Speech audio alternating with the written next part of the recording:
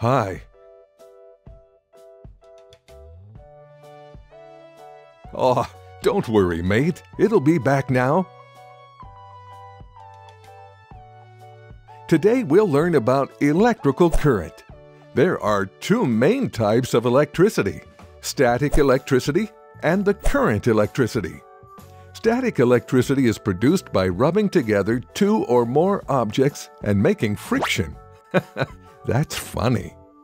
Electrical current is the flow of electric charge across an electrical field. Now let's learn about electrical current in detail.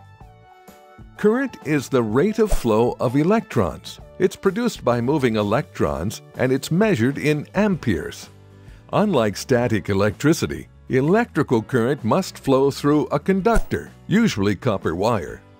Current with electricity is similar to the current when you think of a river. The river flows from one spot to another, and the speed it moves is the speed of the current.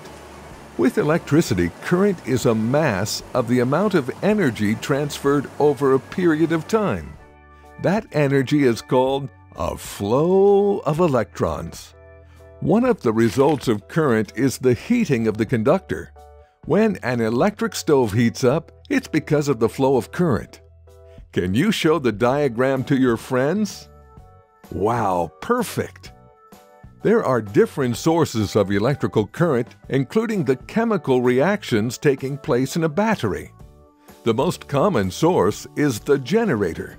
You want to see this? Let me show you. Yay! A simple generator produces electricity when a coil of copper turns inside a magnetic field. In a power plant, electromagnets spinning inside many coils of copper wire generate vast quantities of electrical current. There are two main kinds of electric current: direct, DC, and alternating, AC. Friends, don't get confused. It's quite easy to remember. Direct current is like the energy that you get from a battery. Direct current is used as a primary energy source in various industries.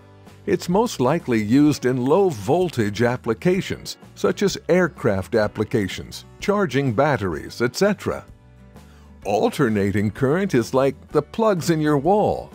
Alternating current is used to operate appliances for both household and industrial and commercial use. The big difference between the two is that DC is a flow of energy and AC can turn on and off. AC reverses the direction of the electrons. Wow! Now you know a lot about electrical current.